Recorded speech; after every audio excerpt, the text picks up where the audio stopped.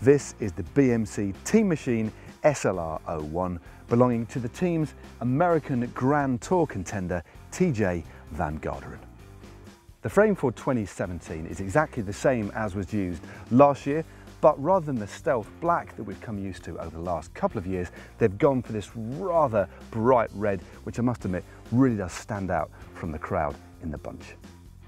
The engineers at BMC went through literally thousands of prototypes using their own proprietary Ace technology before settling on this design. An ultimate blend of stiffness, compliance and lightweight.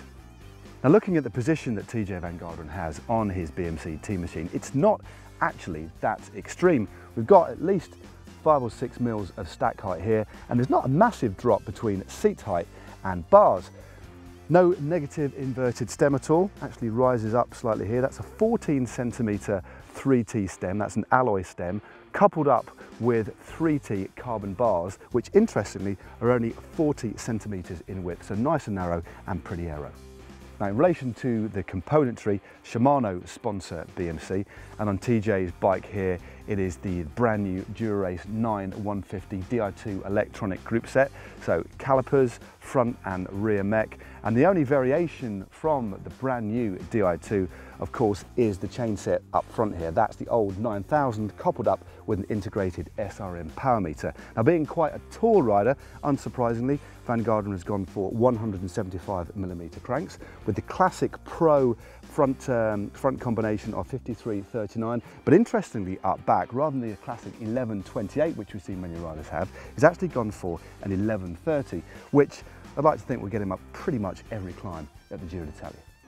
Now, unsurprisingly, BMC, from a wheels perspective, are using the brand new Dura-Ace 9100 wheel set. Now, the brand new wheel set only comes in 2 permutations, so the C40 and the C60s.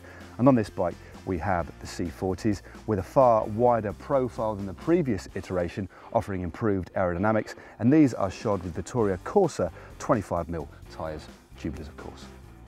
Looking at the other 2 points of contact, Tejay is actually using the Shimano PD 9000, so the previous iteration of Dura-Ace pedals.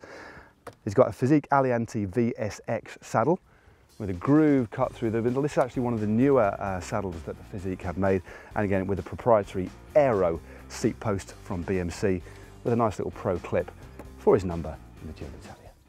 Looking in a little bit more detail at Tejay van Garderen's bike, I do like this little finishing touch. This is just tighten things up, nice little neat touch. Just a cover there to basically blend in the Di2 cable and the brake cable. And then you're probably wondering what this is. Well, this is a mount for the Velon tracker that many of the riders, obviously in Velon, will have for the Giro d'Italia. It's a little device, very much like a small mobile phone, just clips to the back there. And on the rear chainstay, we've got another 2 things. So we've got the GPS tracker here for the Giro d'Italia to make sure the riders come across the line, get the right times, they can monitor where they are.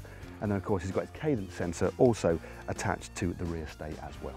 Now, the finishing touches to Van Garderen's bike that he hopes will pilot him to success in this year's Giro d'Italia are the Elite bottle cages and the SRM PC8 head unit up front. Now, if you haven't already subscribed to GCN, you can do so for absolutely free by clicking on the globe.